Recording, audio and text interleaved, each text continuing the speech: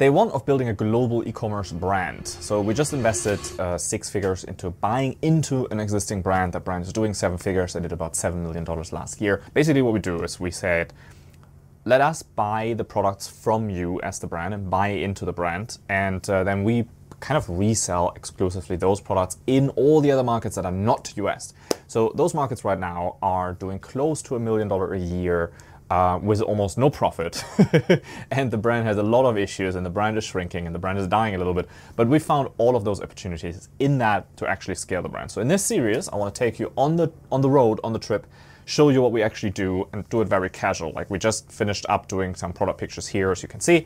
So I just thought I'd take the opportunity and take the moment to introduce the series of building our own global e-commerce brand. I'm going to be very, very transparent, show you everything behind the scenes, all the numbers and all the everything. The only thing that I can't show you is the actual products, the actual front of the business. I had the decision between I can show you all of kind of like, here's the ads that we did and here's the pictures that we took and here's how the website looks like.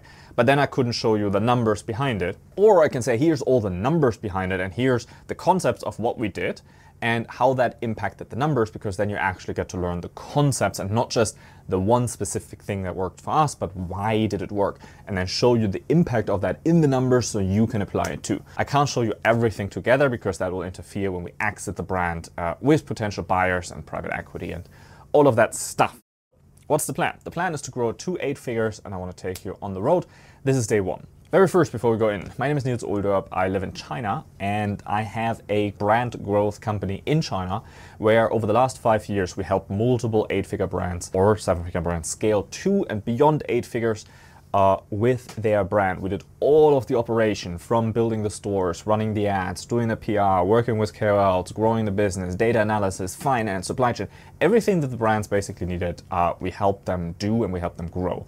And we never did it as a monetization thing. So we never did it like, let's build an agency and take a lot of money out. Everything we did over the last 5 years was all for learning how successful brands became successful and what we do to make them more successful. Now we're applying this to our own. With this brand in particular that we bought into, they sell expensive products, they sell heavy products, they sell electronic products. So they sell all of the products, all of the kind of products that normally people tell you to stay away from.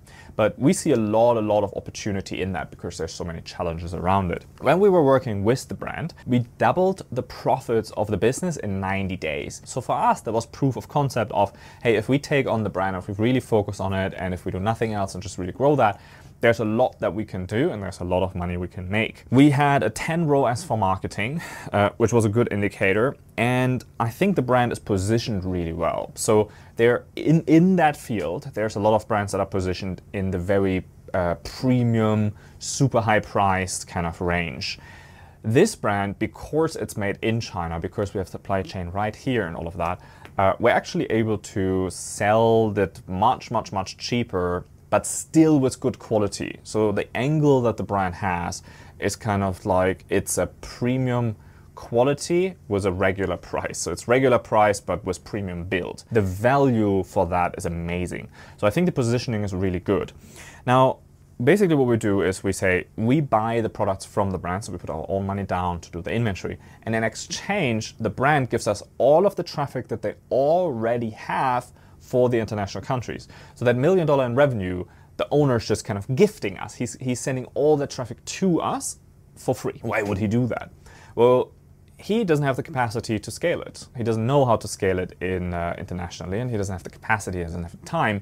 He's a product person. He wants to focus all of his energy on making better products, making them more amazing. That's like the biggest impact that he can have.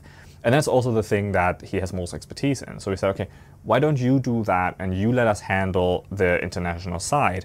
It will take 6 months where we're not making any money, so we'll need your traffic to send to us so we can grow it.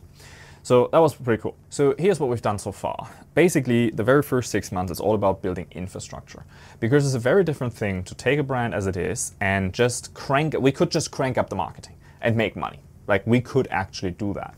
The problem is that there's a lot of things broken in the business. The support isn't so good, the shipping is slow, there's a lot of things. It's very difficult to find what is the right product, the website isn't good.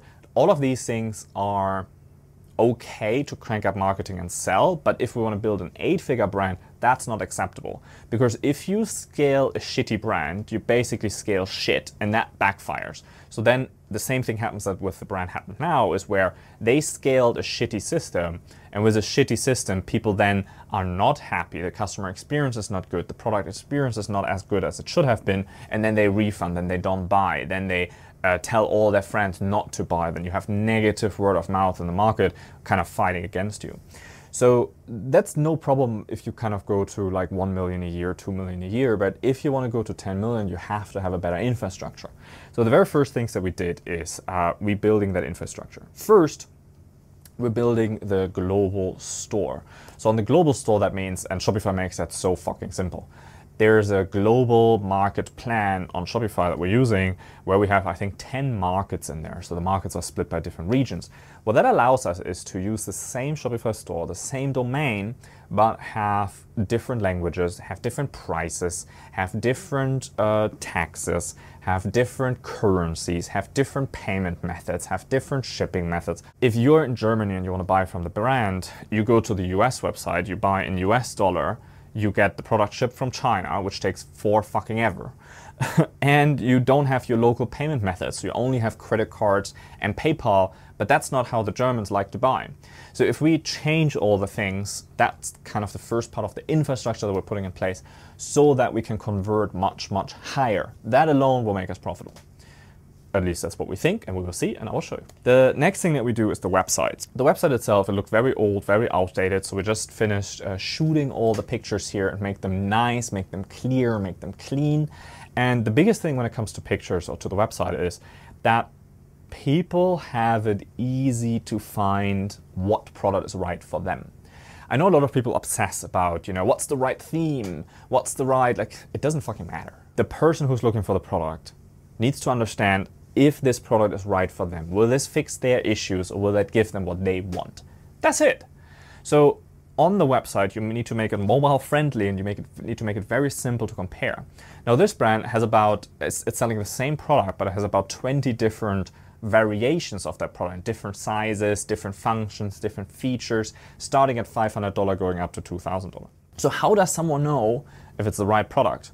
So we build a quiz, we build a support platform, we build customer support. So we're training support people to be in the local time zone. When someone messages us, those people can guide them through the process, showing exactly what is the product for them, what is the best thing that they can use, and which one they should buy right now. Because at the higher level price points, it's very important, people don't do impulse purchases.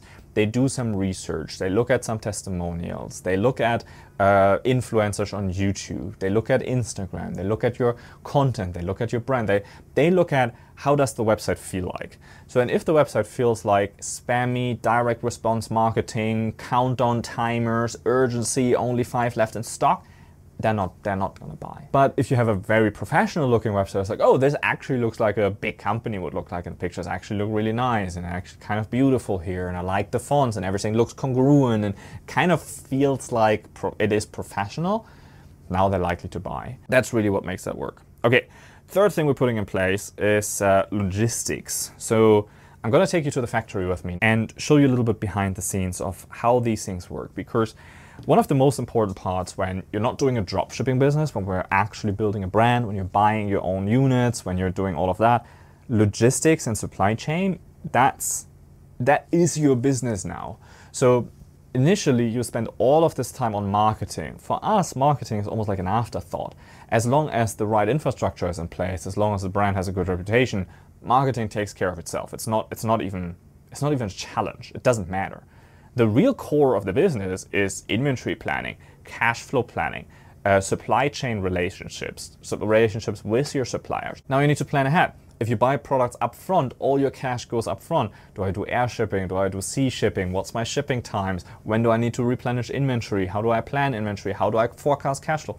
All of that becomes a big consideration. Just to recap what we already did and prepared. We finished the website, signed up to all the different payment providers, made pictures for the page, and that side is kind of done. Now we're working on support, training the support people, making sure we have guides on the website. When the product is broken, how can people fix it? How can people reclaim it? What's our warranty policy? All of that. That's what we're working right now.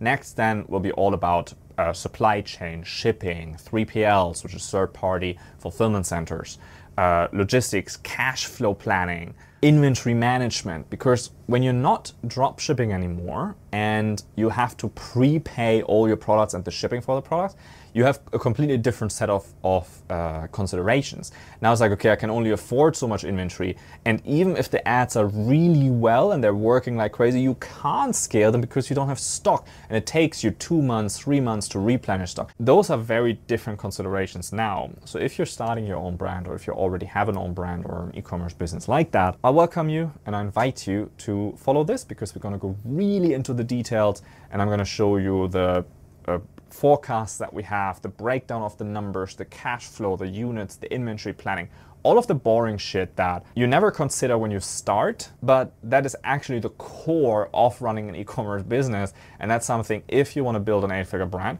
that's something that you have to master. So the same way that you have to be great at marketing for a dropshipping business, you have to fucking master all of those boring back-end things when you're building a big business.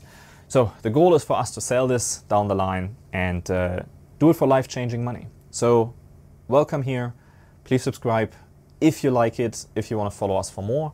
And if you're interested into more tactical things, let me know in the comments below what you want to know, what you want to learn of, and then we can make videos specifically for that. Take care. Thanks for joining. Welcome here.